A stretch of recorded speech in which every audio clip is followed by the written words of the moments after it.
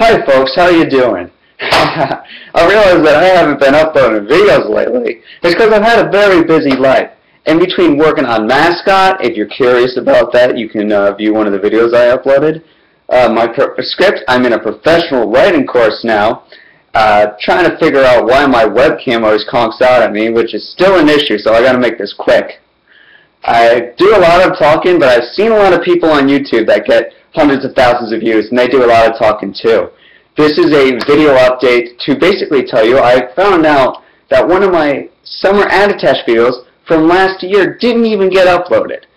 All I had to do was click a button, and now that one's viewable too. It's probably not as good as the first one because it is just me riding my bike. That said, it was a great way to warm up with the Sony Action Cam. I'm loving that thing. My only grumble about it is the sound quality. That said, the sound quality may not be great, but it's also stereo sound instead of mono, and that's something you can always fix in the equalizer. That said, I'm probably not going to bother to. I am going to upload the ski videos. I have a bunch.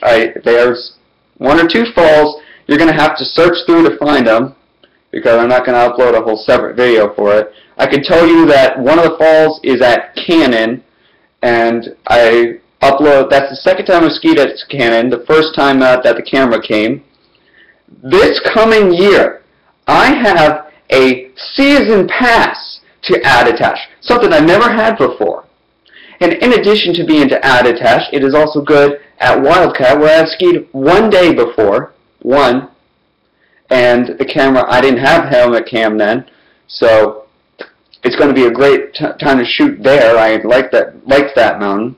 And also, I've never skied at Crotchet before, and the pass is good there too. And I don't have to pay a cent. That was my birthday present. So that's going to be really awesome. And I have looked, and while the sound isn't all that great, let me assure you, the picture quality that this Action Cam has brought is astounding.